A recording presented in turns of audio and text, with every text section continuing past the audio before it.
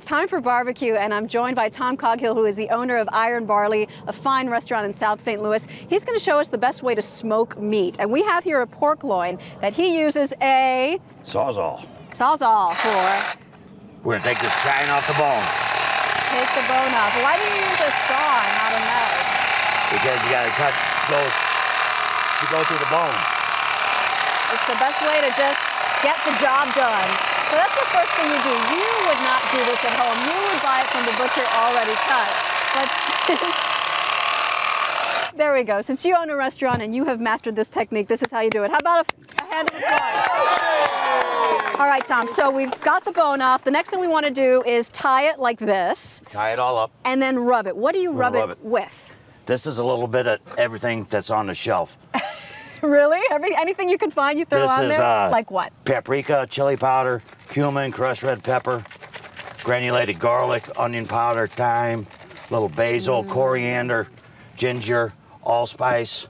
All right, and then you do this? Pat that on down, then we want to sprinkle a little bit of grapefruit juice or orange grapefruit juice. Is that your secret ingredient? Well, it gives it a nice black bar. And it helps it stick, when it comes off. All right, and then do you marinate this overnight, or do you do it right on the spot? This happens, and then it goes on. And then it goes in the smoker. Now, why are you smoking the meat? You find that it gives it the best flavor? It gives it a better flavor. I like to call it oak roasting. I don't slow cook it all day. It's in there 2.5, 3 hours. So it's cooked, it's moist, and it's tender. Let's see, because we have some in here that have been here for a couple of hours. Look at that. That's our pork loin over there. This is what it looks like after how many hours? 3 hours. 3 hours. Oh, this smells unbelievable. We have to taste. I promised the students barbecue. I cannot disappoint. I know. Mention free food on a college campus and they'll all bribes them.